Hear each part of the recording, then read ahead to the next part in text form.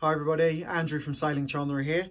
We've got a Velocitek Speed Puck here which we want to take a look at. We're just going to do a quick unboxing so you know what's included and what this does. So Velocitek Speed Puck comes in a nice handy smart box here, and as with what's within the box is, if we open it up we can see we've got the actual Velocitek Speed Puck here in plastic wrapping.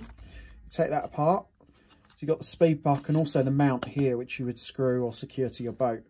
You can open it up here by the little tab, pull it apart. You see the mount with various screw holes here to fit, and then obviously your speed puck can come in and out depending on whether you're using it or not. Obviously you wouldn't leave your speed puck on the boat when you're not there. So the speed puck itself, really large display, button in the middle to control it.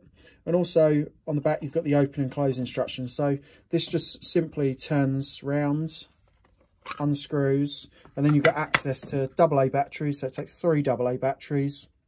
You've got the plug to plug it into your computer so you can get all of your data off. And then that would just screw back on. Again, you've got the waterproof seal around here as well to keep it secure and dry. Also, what else is in the box?